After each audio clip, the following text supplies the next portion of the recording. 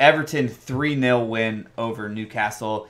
My good friend Dwight McNeil, 79th minute, got the first goal. Decore in the 86th with the second. And Beto, not O'Rourke, in the 6th minute of stoppage time, give the Toffees all 3 points. I want to say this first and foremost because I kind of think there's a different conversation to have about this game, and it's more about Everton.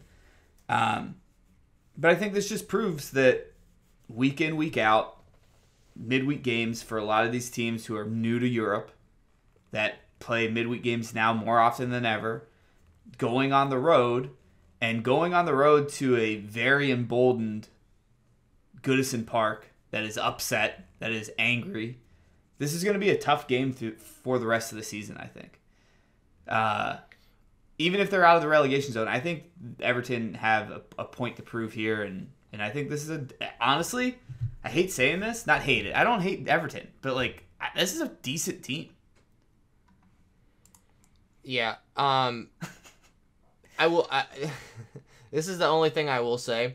Again, same lineup has now played 2 weeks straight, 4 games total, and there was not a sub for Newcastle until the 90th minute. So they basically all played full 90s for four straight games in 2 weeks. I think, and I didn't get to watch this because I was working, so I'm leaning on you a little bit here.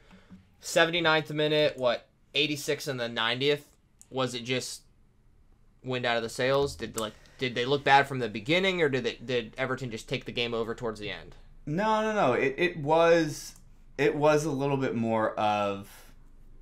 It was an even match. I will say this: Everton had their opportunities. Everton had their momentum and their whatnot. I think if you're watching this game in the first half, you are sitting there and you can identify who the better team is, right? You're just all right. Everton's had some opportunities, but Newcastle have better players, are the better team. But through the length of the game, Everton didn't have as much possession, but they had 21 total shots. They had 6 shots on target. They had 3 big chances, and I feel like they converted all 3, to be honest with you. They missed 1 big chance, so they converted 2 of the 3.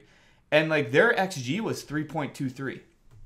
So, it wasn't even halftime. I think you're getting right to around 35 minutes, and to the point I think that you're trying to make here, there's just a step behind.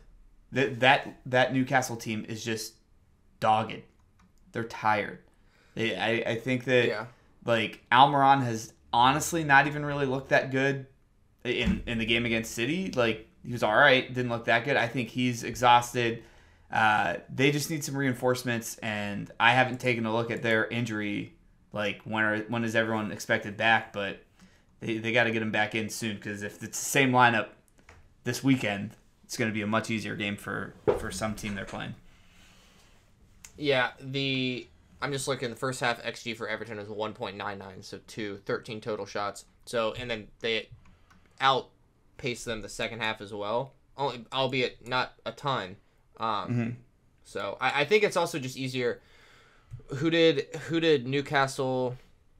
They had Chelsea, PSG, Man United. I think those are all games you're just getting up for mentally more than a trip to Everton at the same time. So for sure.